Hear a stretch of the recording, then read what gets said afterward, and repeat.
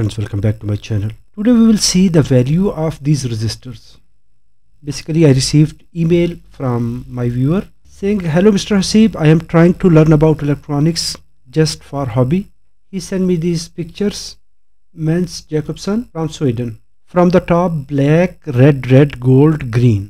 Black, red, gold, green. The second one, black, red, silver, gold, green. Basically, when we are dealing with power resistors, these colors are slightly different than the real colors. Let's check it.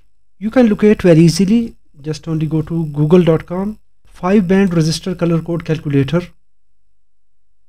You can check from DigiKey or Circuit Digest.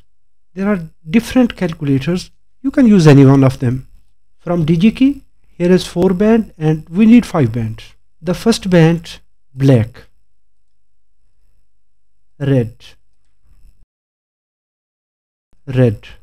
gold, last color green. It is 2.2 ohms. Sometimes the first color is closer to black, but that is brown. At that time it is 12.2 ohms. If it is pure black, that time 2.2 ohms. But if we try to decode these resistors in reverse order, that first color green, the second color will never gold. Let's see the second one. Black, red, then it is looking silver. It is not silver. Most of the time it is white or gray. Black, red, the next color, white or gray. Most of the time when it is in third position, it looks like silver. So it is 2.9 ohms.